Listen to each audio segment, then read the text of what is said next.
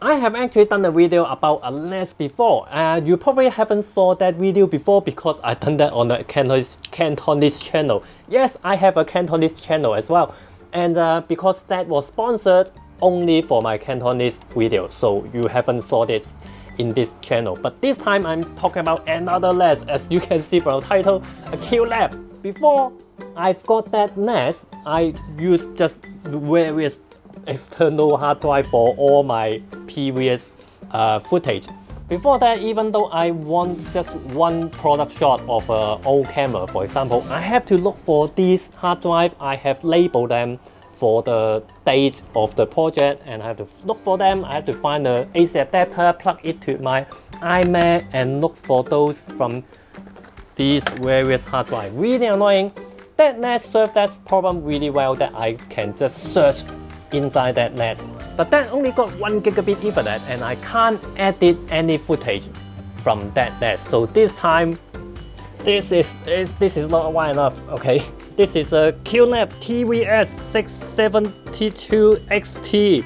NAS is a really long name, but all you need to know is that it got 6 drive and it got Thunderbolt 3. Wow.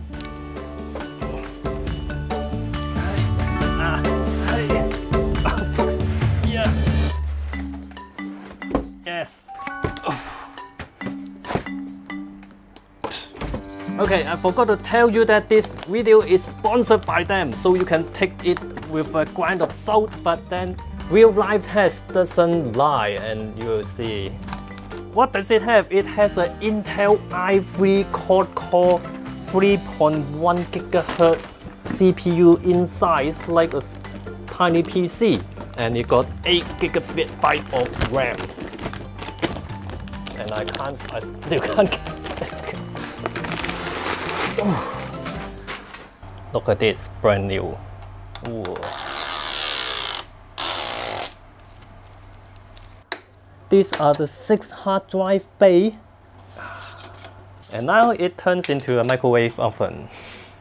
Looks like one. But we also should look at what does it have on the outside, on the front, a power button, and there is a USB port with a button on it, and I suppose this is for those copy feature. There's a select and enter. There's some kind of menu system. You can go even on here, not just on the computer interface, and a huge status OLED display. Now at the back there are 2 huge fans, and there's 1 small fan, and there is actually 2 slots for you can put in some other things in here as well. And then here you got a Thunderbolt interface. There's 2 Thunderbolt ports, and actually there is 2 more USB-C port here, and then 1 more USB, another USB. There are actually 3 Ethernet ports. This one is 10 gigabit Ethernet, and there are 2 1 gigabit Ethernet. Interestingly, there's even an HDMI port, and then there's a speaker and a mic jack as well. So it can be your media center. It can play movie as well. Now for hard drive, this time it is sponsored by Western Digital HGST. These are the Ultra Star Series data center hard drives. Now these are enterprise class hard drives. They are made for 7 days a week, 24 hours of operation. It got sensor inside to detect vibration to prevent damaging from vibration. Now in Hong Kong, it's distributed by VST Computer, and when you register them online, when there's anything wrong with this hard drive, it included delivery to repair is included with the warranty.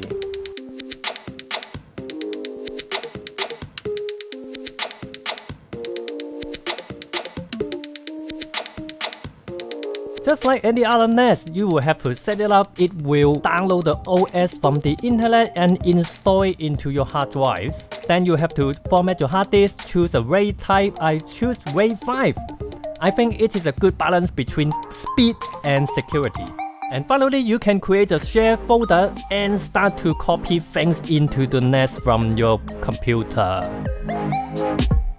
Okay, yeah, finally ready, and this is right here. It's running, and yeah, I mean it is quieter than I thought as well. Now first, I want to show you how is it like opening an old Final Cut Pro project from my old NAS, which is using 1 gigabit per second Ethernet. Actually, you can see that when it's loading all those thumbnail down there, it's a little bit slow, but it works. Now you can see 4K footage.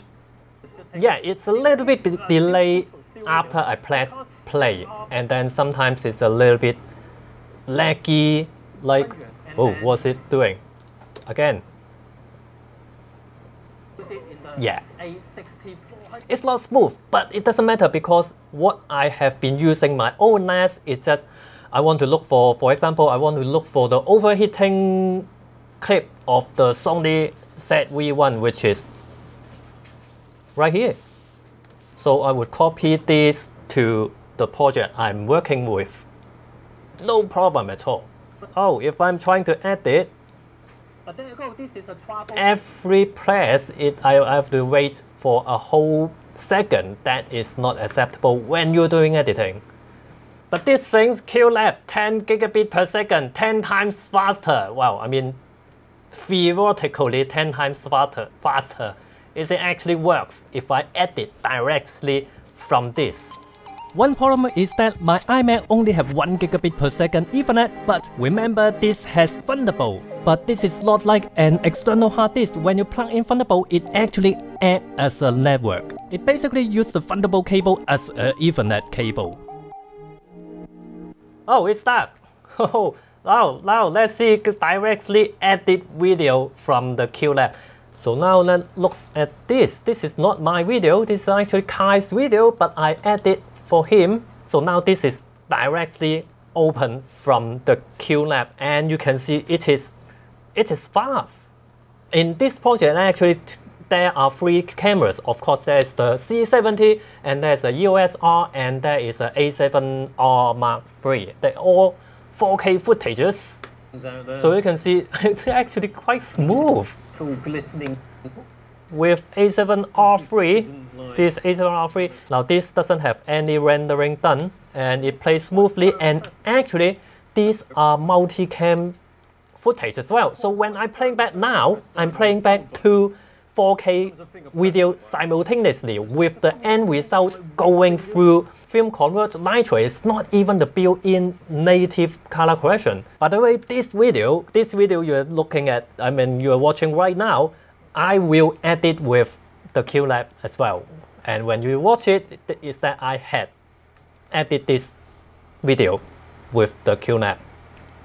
Now actually the only thing that is struggle is the C70 footage. 4K 50, yeah, it struggle a bit. It's lagging. Oh, it's not smooth. Oh, this is not good enough. No, sometimes you have to go to activity monitor and check out the CPU. Now when you're playing, well, when I'm playing back that footage, the CPU is actually going like 200%. Look at the 4 core. They are all already topped up. So it is actually my iMac not fast enough to decode the C70 4K 50 footage. Not that the QNAP is not fast enough. So look at another example. This is Multipurpose. And as you can see, playing back side-by-side split screen, 2 4K stream, no problem at all. There's no rendering done, as you can see on top of the timeline. There's no rendering done. This is all real-time playing back from QNAP. Especially my footage, my side of the footage is a ProRes video, ProRes file. So it is even more demanding to the storage because file size are bigger. It actually less demanding to my iMac CPU, but more demanding on the QNAP, and it still delivers. Look at that. Now let's give it a bigger problem to work with because these are some Canon R5 8K footage. Now you can't play it back smoothly, and after all, this is 8K and I have optimized them. So this is not the problem of my CPU. This is the QNAP can't keep up with the optimized ProRes 8K, which is a big challenge. But the thing is, if I set it to better performance, now it works. It is a lower quality, but then it works. I can actually edit 8K footage directly from QNAP. Look at that. There's no rendering done, as you can see on the top. This is directly 8K from the QNAP, even though this is a lower quality, but it works. I can actually edit this from this. Now let's look at some actual speed tests with the Blackmagic Disk Speed Test software. I want to show you this hard drive I used to edit all my video on. It used Thunderbolt 2, so it is actually not that new. If you look at the write and read speed, it's just kind of so-so. But it's still good enough for most of my just 4K editing, simple 4K editing. Next up, let's look at the really basic portable external hard drive. These are mainly for just backup or just for documents and photos, so it is expected it is not fast at all. At last, this is my only SSD drive I have. This is not a really fast, the latest super speed SSD. But then this is still the fastest external drive I have, and this is good for example, multicam 4K or split screen 4K editing. Let's try the QNAP. QNAP. Here we go. Wow, 500 megabyte write, and then read. Come on. Whoa, 600. That's 2 SSD. I mean, this is double my SSD. That's crazy. I always thought this is pretty good. This is even better. What the? 500, 600. Wow. Oh, drop a bit, but 400 still. Oh, yeah. Come on. Power. Okay, around 500 read and write. That's not bad. This is actually already the fastest storage I have ever used. Mind blown. For now, I have been using the Thunderbolt thing to do the networking. I mean, I'm using the Thunderbolt network because I don't have 10 gigabit Ethernet, the fast Ethernet, the fastest Ethernet, because iMac doesn't have it. How do I test it though? Because I have also borrowed an adapter from QNAP. This is from QNAP as well. Thunderbolt 3 on one side, 10 gigabit Ethernet on the other side. Now, as I mentioned, my iMac now is connected with the QNAP with Ethernet, but that's one thing really great with working with, for example, Apple MacBook, because MacBook Pro, all of them doesn't have Ethernet port. If you want to use Ethernet, if you have a NAS that only have Ethernet, then you will have to use an adapter on your MacBook Pro to use Ethernet. But because this one has Thunderbolt, you can just use Thunderbolt as network cable. So now iMac through 10 gigabit Ethernet, MacBook Pro through Thunderbolt. Let's see together. For example, I'm playing back here, and then I'm another person. I'm log number 2, and I'm editing this bit.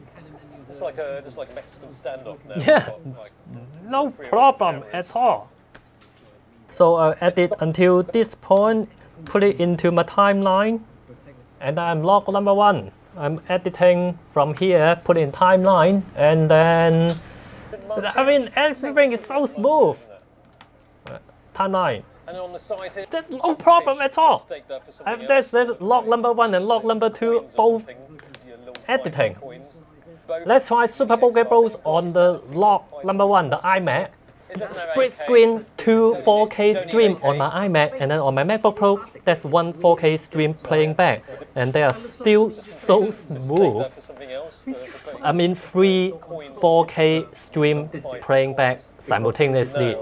Don't put in there. Same as the C300 Mark II, Put it on a wheel, and then you just both mini XLR. Then you've got the standard 3.5mm mic. So this is really great for video editing, but also don't forget this is a NAS, a network attached storage, so it's attached to the network. So what else you can do with the network attachment? Because wow, one thing I like this kind of NAS a lot is that you can build your own personal cloud storage, like a personal Google Drive. You don't have to pay for Google Drive anymore. You can sync up with your laptop, your desktop, or with your personal drive. And also you can put in large file and then generate a link for your client to download, or generate a link for people to upload large file to you. Another app that in the NAS you can install, which is this HBS Hybrid Backup Sync. With this app, you can log in a lot of like your Google Drive, your Dropbox, your OneDrive. For example, I exchanged a lot of huge file with Kai over from UK. So when he upload a huge file to Google Drive, the NAS can download it immediately. So when I want to get a file, it's already in the NAS. I don't need to log into Google Drive, wait for it to download. QNAP is quite special that a lot of them got Thunderbolt, so it's really good for MacBook or a lot of PC laptop these days. Probably doesn't have Ethernet, or even the Ethernet is not the fast 10 gigabit per second. But now with Thunderbolt, you just plug in Thunderbolt. There's no adapter needed. Just plug in Thunderbolt and good to go with the really fast video editing capability. So this is really special for QNAP, and check this out. This is the QNAP TVS-672XT. So check this out. This is really a great choice for video editing. One machine and serve multi-purpose problem. Check this out. Thank you very much for watching. See you next time. I have actually done a video before about a NAS, a network something system. TVS-672XT, 8 gigabyte by Western Digital as well. Western Digital HGST, they are the server data center hard disk. Yeah.